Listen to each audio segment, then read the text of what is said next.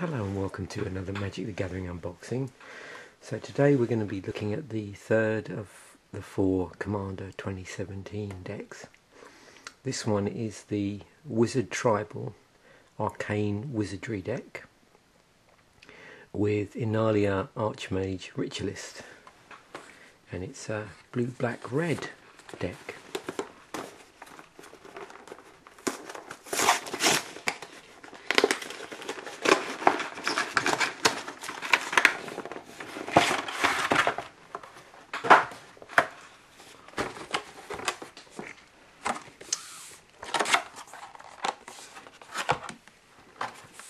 So as I mentioned before, with the Commander products, you basically just get one of these oversized cards for the lead Commander. In addition to the oversized card, you have a strategy guide, like a how to play guide, that also has a bit of backstory about the Commander in question. And there's the instructions for basically playing the deck.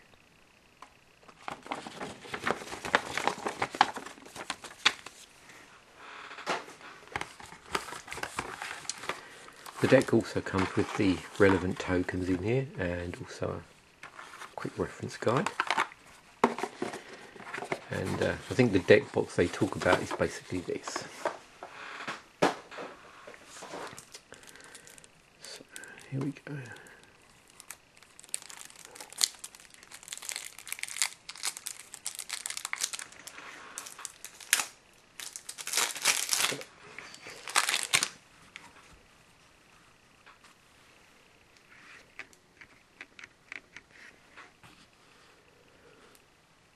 As with all the decks I've looked at so far, I'm going to highlight the mythic and the rares, and spend a little time on looking at the mana base for the deck.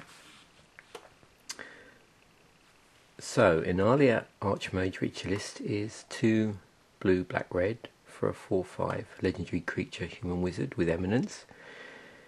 Whenever another non-token wizard enters the battlefield under your control, if Inalia Archmage Ritualist is in the command zone or on the battlefield, you may pay 1. If you do, create a token that's a copy of that wizard.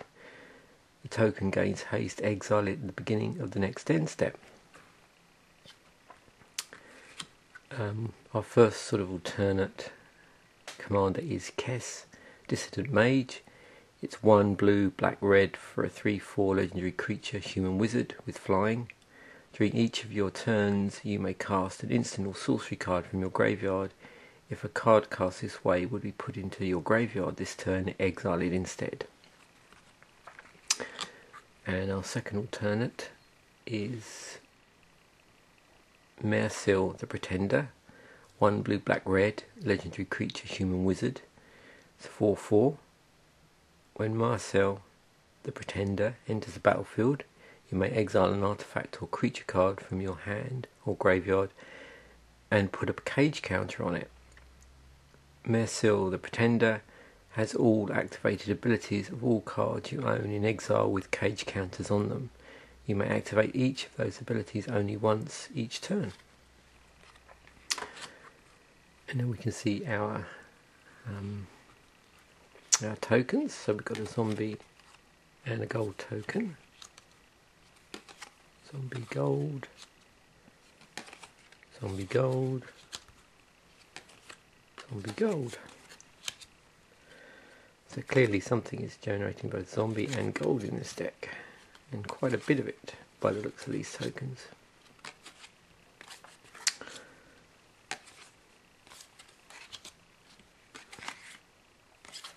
Yeah, so every single token is two-faced zombie and gold token. So Rakdos Charm is in the deck, Bloodline Necromancer, Curse of Disturbance, Curse of Opulence, Mirror of the Forebears, Archeomancer, Into the Royal, Merchant of Secrets, Opportunity, Reality Shift, Seagate Oracle, Corpse Augur, Go for the Throat, Cauldron Dance. Oh, this is a cool card. So there's an interesting side point here, I think. I'm just going to try and find it. If you remember, I did a deck recently, which was the deck from, there we go. I just was curious about the artwork here. So this is the original Cauldron Dance, so it's interesting to see it in this deck.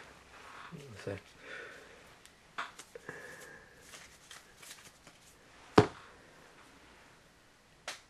interesting inclusion. So with Cauldron Dance, 4 black-red instant, cast Cauldron Dance only during combat.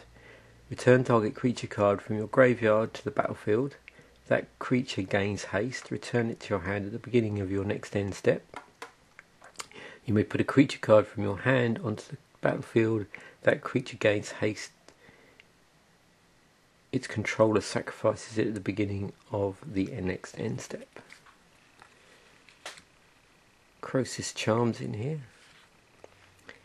Is it Chronarch? Nivix Guild Mage, Curse of Verbosity, Terminate. There's a Commander Sphere in here, Darksteel Ingot, Filwar Stone. It's interesting, this deck's got some quite different Commander staples in it than the other decks. But there is a Soul Ring in here. We have an Unstable Obelisk, a Warm Power Stone, which is in all the other decks. There's an Island, there's a couple of those. I'm sure we'll see the rest of the basic lands later in the deck. So let's get on to some rares here. So we've got Galecaster Colossus, 5/2 blue, 5/6 creature giant wizard. Tap and untap wizards you control, return target non-land permanent you don't control to its owner's hand. Mages in the Mind, 4/2 blue, creature human wizard, it's a 4/5. Also has blue tap, sacrifice Mages in the Mind. Shuffle your library, then exile the top X cards, where X is 1 plus the number of spells cast this turn. Until the end of turn, you may play cards exiled this way without paying their mana costs. Portal Mage, 2 and a blue for a 2/2 creature human wizard with flash. When Portal Mage enters the battlefield during the declare attacker step, you may reselect which player or planeswalker target attacking creature is attacking. It's an interesting effect. Kindred Dominance, 5 and 2 black, choose a creature type, destroy all creatures that aren't of the chosen type. Pretty cool in a tribal deck. Vindictive Leash, 3 and a black, 4/1 creature zombie wizard. When Vindictive Leash dies, choose one or more. Each mode must target a different player. Target opponent sacrifices a creature. Target opponent discards 2 cards. Target opponent loses 5 life. Is it Chemister? 2 and a red for a 1/3 creature goblin wizard with haste. Red and tap, exile target instant or sorcery card from your graveyard. 1 and a red tap, sacrifice Is it Chemister. Cast any number of cards exile with Is it Chemister without paying their mana costs. Shifting Shadow, 2 and a red, enchantment aura, enchant creature. Enchanted creature has haste, and at the beginning of your upkeep, destroy this creature. Reveal cards from the top of your library until you reveal a creature card. Put that card onto the battlefield and attach Shifting Shadow to it. Then put all other cards revealed this way on the bottom of your library in a random order. Taegem's Sidisi's Hand, 3 blue black for a 3/4 legendary creature human wizard. Skip your draw step. At the beginning of your upkeep, look at the top 3 cards of your library, put one of them into your hand and the rest into your graveyard. Black tap, exile X cards from your graveyard, target creature gets -X/-X until end of turn. There's loads of really interesting cards in this deck that do pretty interesting things. Clone Legion. This is a mythic 7/2 blue. It's a sorcery for each creature token player controls. Creature token. Oh, hang on. For each creature target player controls, create a token that's a copy of that creature. Comet Storm, X 2 red instant with multi-kicker 1 on it. Choose target creature or player, then choose another target creature or player for each time Comet Storm was kicked. Comet Storm deals X damage to each of them. Havengull Leash, 3 blue black, 4/4 creature zombie wizard. 1, you may cast target creature cards in a graveyard this turn. When you cast that card this turn, Havengull Leash gains all activated abilities of that card until end of turn. Marchester of the Black Rose is in here. 1 blue black red, 3/3 legendary creature human wizard with Dethrone. So whenever this creature attacks, the player with the most life or tied with the most life put a +1/+1 counter on it. Other creatures you control have Dethrone. Whenever a creature you control with a 1/1 counter on it dies, return that card to the battlefield under your control at the beginning of your next end step. Fellow the Nightclad, 4 blue black legendary creature human wizard, 4/4 with Intimidate. Other creatures you control have Intimidate. Whenever Vela the Nightclad or another creature you control leaves the battlefield, each opponent loses 1 life. Arcanus the I keep saying Arcanus the Impotent. Arcanus the Omnipotent. 3 blue for a 3/4 legendary creature wizard. Draw 3 cards. 2 and 2 blue. Return Arcanus the Omnipotent to its owner's hand. Azami Lady of Scrolls. 2 and 3 blue. 0/2 legendary creature human wizard. Tap and untap wizard you control. Draw a card. Body double is in here. 4 and a blue. 0/0 you may have body double enter the battlefield as a copy of any creature card in the graveyard. Harbinger of the Tides. 2 blue, creature of Merfolk Wizard. It's a 2/2. You may cast Harbinger of the Tides as though it had flash if you pay 2 more to cast it. When Harbinger of the Tides enters the battlefield, you may return target tapped creature and opponent controls to its owner's hand. Polymorphist's Jest. 1 and 2 blue, instant. Till the end of turn, each creature target player controls loses all abilities and becomes a blue frog with base power and toughness 1/1. Serendip Sorcerer. 1, 2 blue, 1/1. Creature human wizard. Tap target creature other than Serendip Wizard has base power toughness 0/2 until end of turn. Spell Twine. 5 and a blue sorcery. Exile target instant or sorcery card from your graveyard and target instant or sorcery card from an opponent's graveyard. Copy those cards. Cast the copies if able without paying their mana cost. Exile Spell Twine. Apprentice Necromancer. 1 and a black for a 1/1 creature zombie wizard. Black tap. Sacrifice Apprentice Necromancer. Return target creature card from your graveyard to the battlefield. That creature gains haste at the beginning of your next end step. Sacrifice it. Decree of Pain. 6 and 2 black sorcery. Destroy all creatures. They can't be regenerated. Destroy a card for each creature destroyed this way, and it has cycling for 3 and 2 black. So with cycling, you discard this card and draw a card for its cycling cost. When you cycle Decree of Pain, all creatures get -2/-2 until end of turn. Magus of the Abyss. 3 and a black for a creature human wizard. 4/3 at the beginning of each player's upkeep, destroy target non-artifact creature that player controls of his or her choice. It can't be regenerated. Necromantic Selection.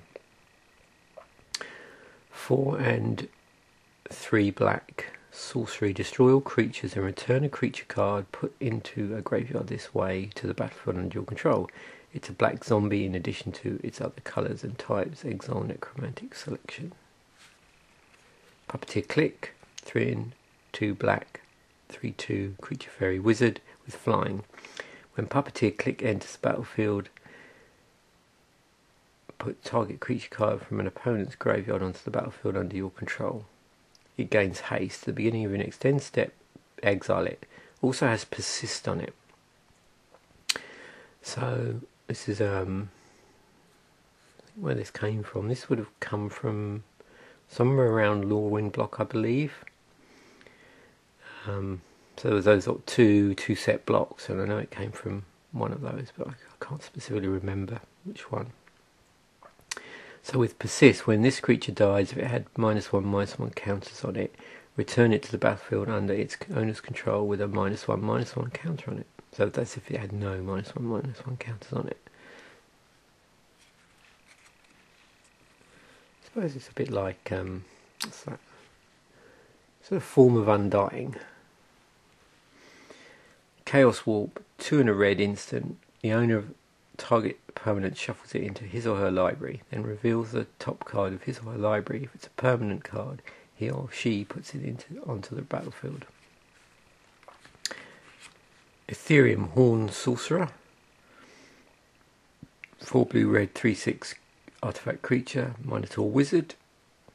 1 blue red, return Ethereum Horn Sorcerer to its owner's hand. It's also got Cascade on it. So when you cast this spell, exile cards from the top of your library until you exile a non-land card that costs less. You may cast it without paying its mana cost. Put the exiled cards on the bottom of your library in a random order. Memory Plunder, so that's 4 blue-black hybrid mana. It's an instant.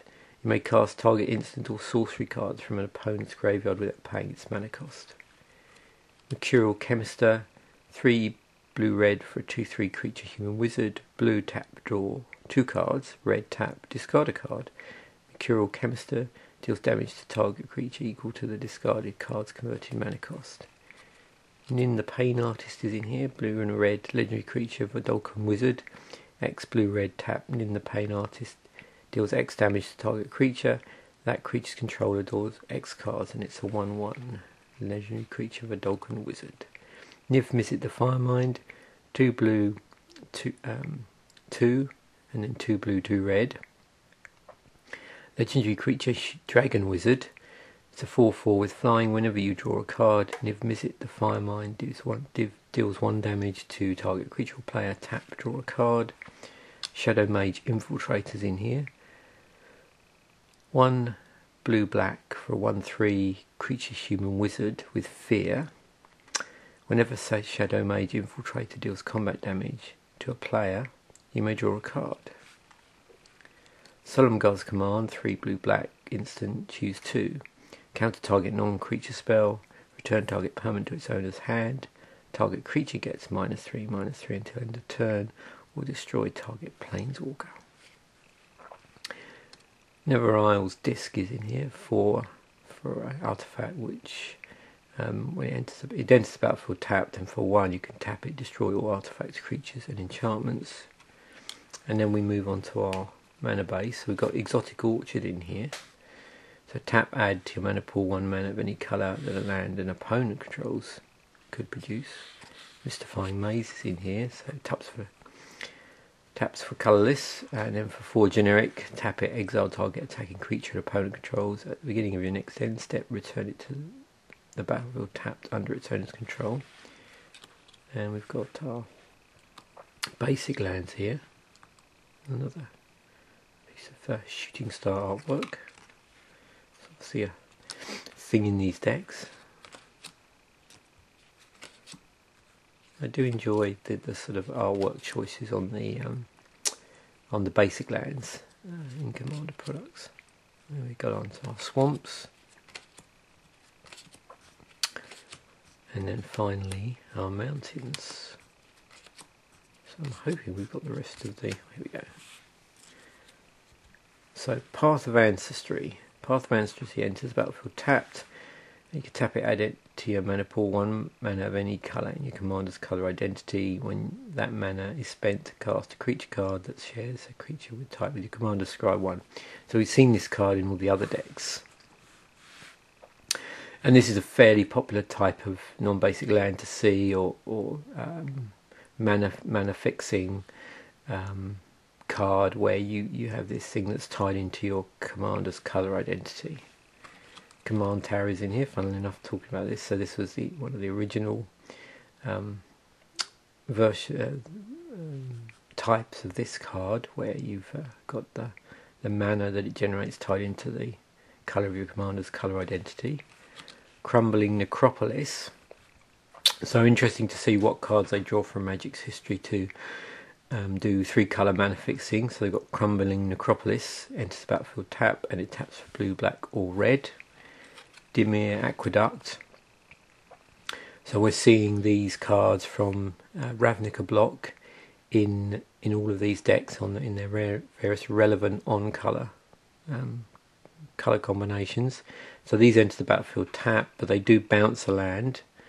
But once they're good to go, so to speak, they will tap for 2 colours, in this case blue, black. Dismal Backwater, again we've seen this type of card in the other decks. Enters tapped, you gain 1 life, and then it taps for blue or black in this case. So it looks like we've got Evolving Wilds in here, sack land, and then you go search for a basic land card and then put it into the battlefield tapped, stuff for your library. Grixis Panorama, another way of fixing for 3 colours. This would have been from the Shards of Alara block. So tap, add colourless to your mana pool, and for 1 generic, sacrifice Grixis Panorama, search your library for a basic island, swamp or mountain card, then put it into your onto the battlefield tap, then shuffle your library. Is it Boiler Works? This is the Ravnica block bounce land for blue-red. Jawar Isle Refuge. Another card that enters the battlefield tapped, and you gain 1 life, and then you can tap it for blue or black. Rakdos Canarium, same as we've seen before from Ravnica block, but this one does black-red. Swiftwater Cliffs, tap and life gain when it enters the battlefield, and this one does blue or red. Temple of the False God, you see this in a lot of Commander products. It's new artwork, I believe. Tap, double colourless to your mana pool, activate this ability only if you control 5 or more lands. Terramorphic Expanse, so this was the original sort of basic land sack and search card. So Evolving Wilds is basically a functional reprint of this. So we've got a Vivid land in here, so this is the one that exploits charge counters. So Vivid Crag enters the battlefield tap with 2 charge counters on it. Tap, add red to your mana pool, and tap, remove a charge counter from Vivid Crag, add 1 mana pool of any colour to your mana pool. You're going to see certain utility lands consistently crop up in Commander product.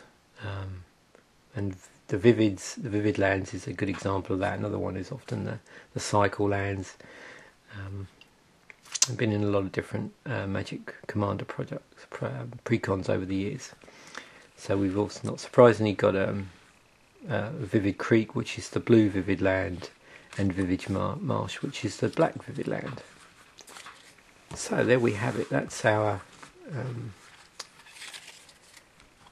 Wizard Tribal deck. It's the with Inala Archmage Ritualist as the lead commander. It's blue, black, red Arcane Wizardry deck. Thanks for watching. Bye for now.